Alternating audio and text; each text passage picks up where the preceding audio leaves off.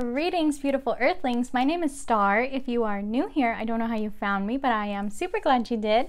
And if you are returning, y'all the real MVP, you already know.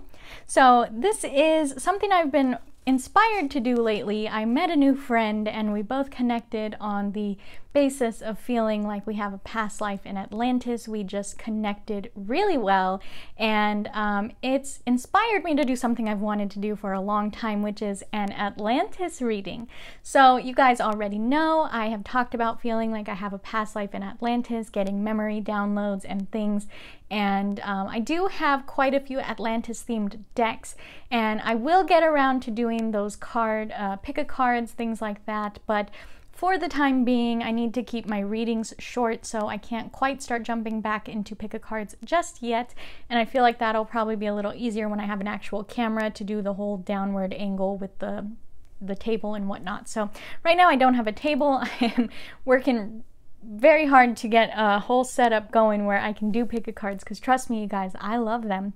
But what I'm going to do today is just kind of an intuitive oracle reading from Atlantis themed, Atlantis inspired. I'm so excited to do this, and I have already lit my candle and done my prayer. So if you guys are doing intuitive reads, it is very important to ask your spirit guides and whoever else to be with you in the reading to help protect your energy and also help clear your intuition to give you the messages that your audience needs to hear. So today I am going to be using 3 different decks, and it's going to be the Starseed Oracle, the Oracle of the Mermaids, whoop, I knew she was going to be upside down, and my Atlantis Oracle. There's no like back to these cards because these ones actually have information. So what I'm going to do first, I think I'm going to start with the Atlantis, Starseed. I'm here in Starseed. So if you guys have ever felt like you are a Starseed or a light worker, or you resonate with the idea of Atlantis or being from Atlantis, or are just really drawn to Atlantis, I think this will be a fun one for you guys, because this Atlantis deck by Diana Cooper has a lot of information about the history of Atlantis, and it's very fun to read through. Oftentimes when I get people who talk about Atlantis, I will immediately go pull a card for them from that deck, because it's just fantastic. So I've got my little microphone right here. Hopefully the shuffling isn't too loud in your ears. I know some people do really like the sound of shuffling though. So the Starseed Oracle is actually a lot bigger than the Work Your Light Oracle, and I can shuffle the Work Your Light Oracle pretty easily, but I didn't realize how much I don't use my Starseed. So let's go ahead and connect here. I have already done my prayer just for keeping the video a little short. And what I like to do is put some amethyst and some lapis lazuli in a little candle and use that as my reading candle. I do light it, say a prayer, and ask my angels, ancestors, spirit guides, beings of light, and Mother Goddess Isis to be with me in my readings, to protect my energy and help convey the messages that my viewers need to hear. So be sure to always thank them for being around you, protecting you, guiding you, and waking you out of your bed, whoever your deity may be. And yeah, I think that's all I've got. So I'm so excited. I immediately like just repeating that. I feel it. So let's go ahead and see if we've got any messages to start off this reading here. As you guys can see, it's a very big deck. Usually I don't get jumpers from the Starseed or the Work Your Light though. I always have to pull one for that. So I just figured we'd try. Any messages for the viewers to start off this Atlantis reading? Any messages for the viewers to start off this Atlantis reading? Let's try it this way. Any messages for our viewers to start off this Atlantis reading? Oh, thank you.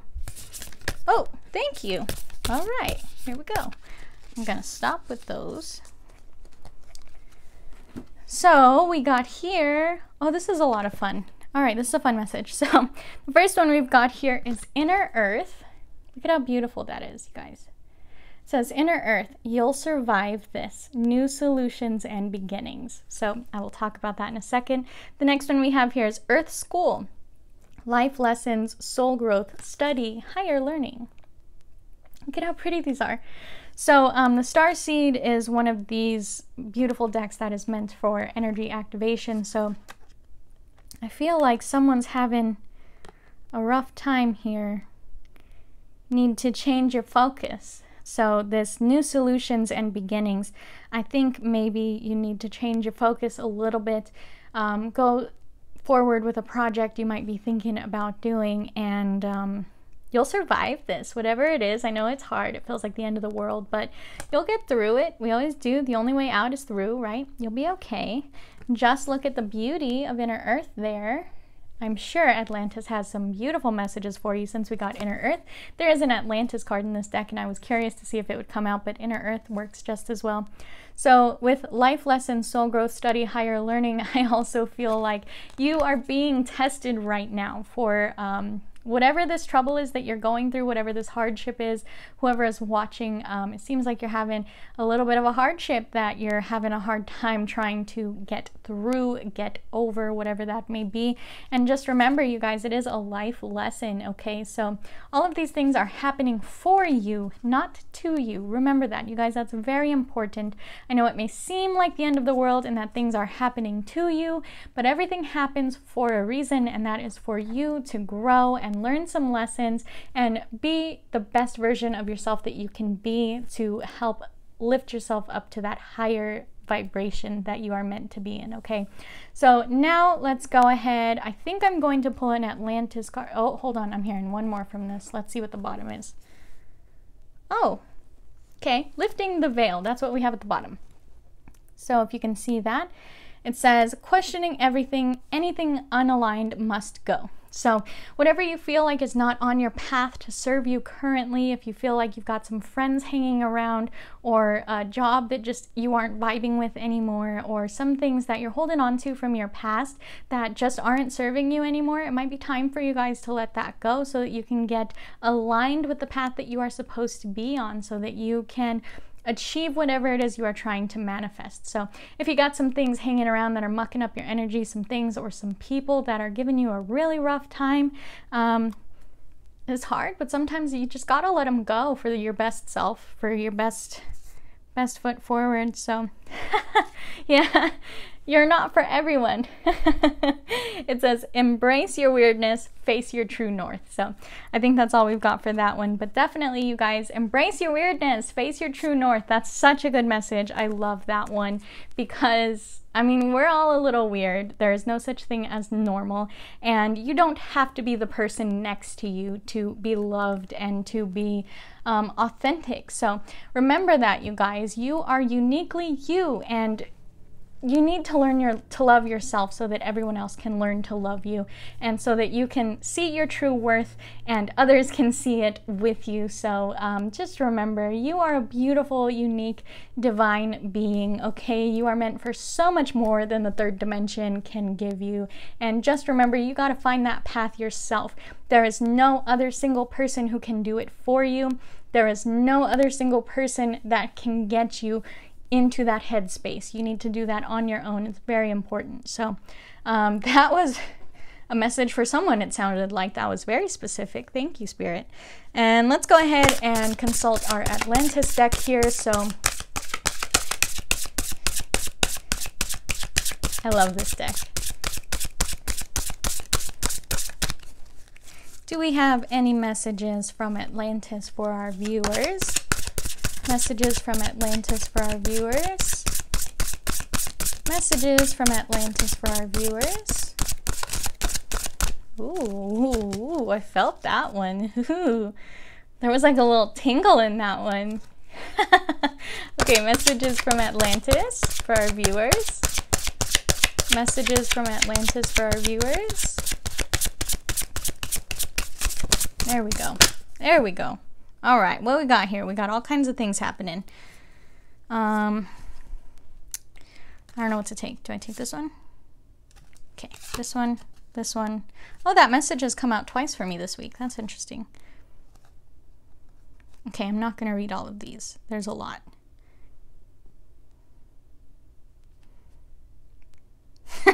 Okay, I have to read all of these. I guess they're very important. That's why all of them came out. So bear with me here, guys. So we got 5 of these. I have no idea what order they flipped out in because some of them flipped and one of them jumped. So this one I think is the one that jumped. We're going to take a look at that one. It says balance. So this one is number 29, which equates to 11, which is also an angel number, which is super cute that that came out with that angel there. So do I read the whole card or just the bottom part? Okay, so I'm just going to read the bottom part to you guys because there's a lot in these cards. So it says, this card is telling you to keep your life in balance. Your guidance is to find equilibrium in every area of your life. Make sure you give and receive equally and keep your work and play in balance. To keep your chakras in balance, breathe deeply into any part of your body that feels tense or low in energy. Beautiful. So the next one we have here is the Great Crystal. This one tells you to direct your powers. So this card suggests that you look at the source of your inner power. Do not underestimate yourself. Every thought, word, and action, radiates an energy that affects others and draws situations and people to you. Make sure your aims are for the highest good. Great currents of energy will emanate from you, enabling you to be a power generator to help the world. Use your power for the highest good. Thank you. The next one we have here is Excellence, and that is number 33, which is also an angel number and master number. So this one says, do your best. If you chose this card, you may be presented with a challenge or responsibility. Accept it and do it graciously. Do it graciously to the very best of your ability. It does not matter whether you fail or succeed. Your guidance is to participate with all your heart and soul and whatever life presents to you. That one is so pretty. Okay, almost done. So this one is Presence. It says number 35 here, which equates to 8. That one is really good. And it was 12:22 when I looked at the phone there. So this one says, live in the now. What a good message. Your guidance is to be fully present, emotionally as well as physically, for yourself and others. So the past is gone and churning about it is wasted energy. The future is yet to be written for you. Manifest it with your current thoughts. Make sure your mind focus is positive and constructive.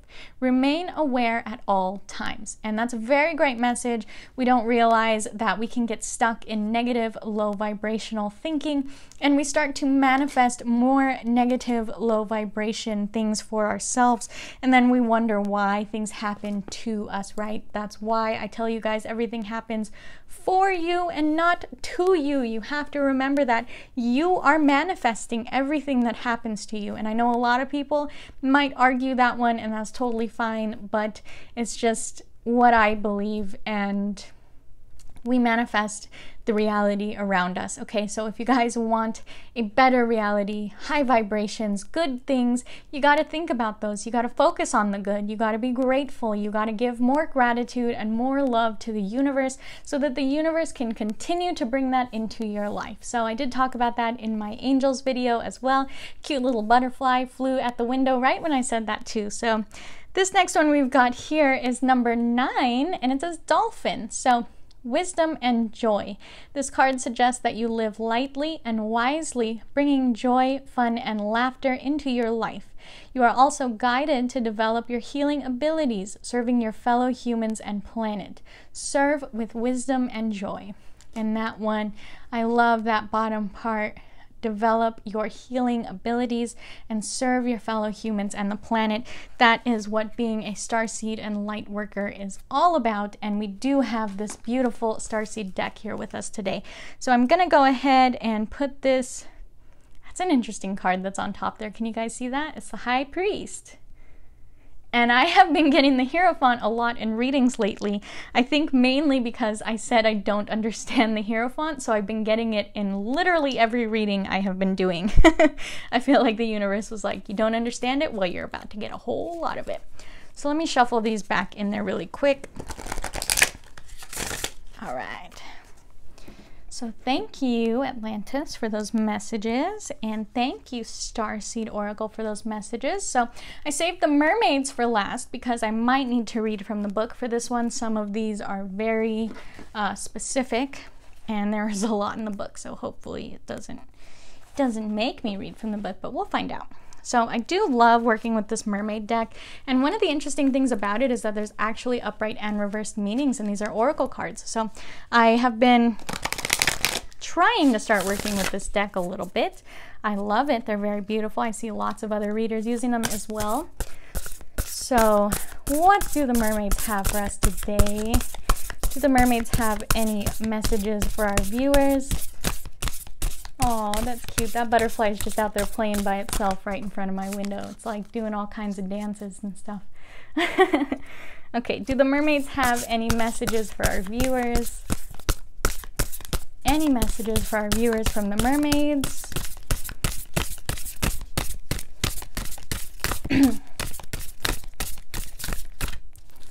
All right, I hear you. This is such a hard deck to shuffle. These cards are so big. Oh, got a little bit of stagnant energy there.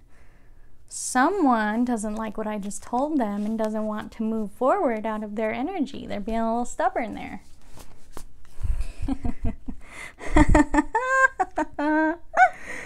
Okay, I'm just going to take this one because that one's funny that came out right as I said that. So this one says telepathy, number 30. So nonverbal communication, energetic pulses, mind reading. And the next one that is on the bottom here, number 28, sanctuary, privacy, inviolate personal space, respected boundaries, and taboos. So someone might be feeling like they don't have any personal space. Feeling a little trapped there, guys? Get outside. Okay, I can't shuffle these. We're gonna sideways shuffle these. There we go, that's what I needed. So someone is feeling a little trapped there.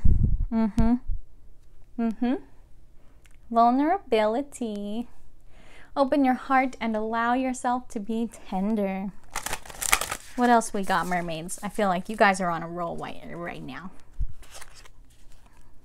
On your roll right now with the mermaids. This is getting kind of long. I didn't mean for it to run this long. I'm sorry. Oh, okay, good message. Energy field adjustment, aura cleansing, and health. So this goes along with that learning your healing abilities. Also, guys, it's very important to take care of ourselves. I like reading my witch's book of self-care because it has a lot of really sweet messages, and one of them is that sometimes we feel guilty for taking time off of our normal lives to take care of ourselves, but it's very important. No one else is going to take care of you if you don't know how to take care of you. Very important, especially with that message of vulnerability. I feel like somebody is I'm getting a really good message here of codependence for some reason. So I don't know if we have someone watching that needs that message, but it feels like you are relying very heavily on someone else for your happiness. You don't think that you can get there on your own. You don't think you have those powers, and you don't think you have the tools, and you definitely do. Every one of us does, and we just gotta find them. We gotta dig deep for that strength. So I was going to actually pull tarot cards for this one, but I didn't want to pull a tarot card I didn't know and have to look it up. So I feel like that was I'm getting really specific messages. I wonder who it is that needs this. Oh, okay, so visions. Psychic images, clairvoyance, seeing, and out-of-body travel. So especially with that full moon right now, someone might have done a little bit of astral projection. Also be coming into your psychic powers with that telepathy card, and now with the visions card. Feels like some of you guys are getting some heightened powers here and being a little bit nervous about what's going on. And I did have this conversation with someone else recently as well, that they feel like they're going a little bit crazy, and you guys are not going crazy. Just realize when you go through a spiritual awakening and you start hearing things and you start seeing things, that is you leveling up. That is you seeing into other dimensions, hearing into other dimensions, okay? You're not going crazy.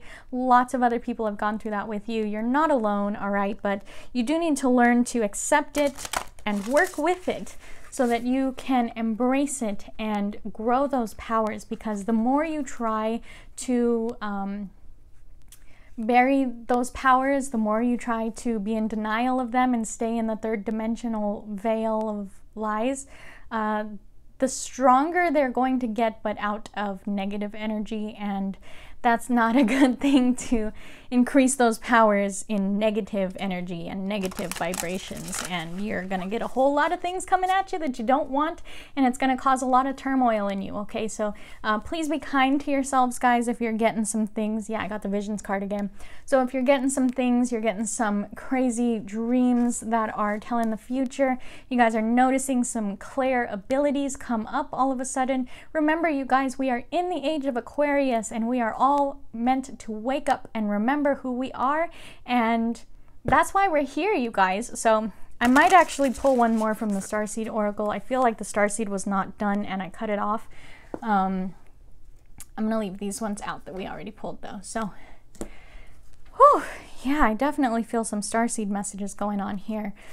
What was I saying? Yeah, we're all meant to wake up and remember who we are, and it's happening to a lot of us, and the more of us wake up, the higher we raise the vibration of the collective consciousness, the more people will wake up with us. And I know that can be a really scary thing when someone else gets you into the position of waking yourself up, and then you feel like you're left out in the cold, but that's a lesson there for you. That person was put into your life as a lesson to wake you up. Remember that you are this great, beautiful, divine being, and you are meant for so much more, and that you need to learn to hone those powers on your own, okay? That person cannot hold your hand forever. That person cannot help you master those abilities, and you need to be able to find that type of balance and that type of control within yourself. It's very important. And just remember, the things that are limiting you in the third dimension are not real in the astral realm, okay? 2222 on the camera, right as I said that. So beautiful manifesting power there, you guys. Beautiful message from the angels. So I feel like somebody needs to listen to their angels. Getting a lot of angel numbers here going on. So do we have any more messages here for the viewers from the Starseed Oracle? Any more messages for the viewers? I know I cut you off earlier. I'm sorry. I didn't want to pull too many cards, but we're already going into 30 minutes, so have at it.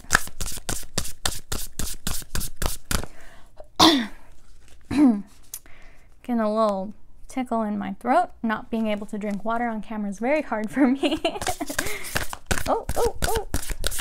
Any messages? Any last messages for our viewers here?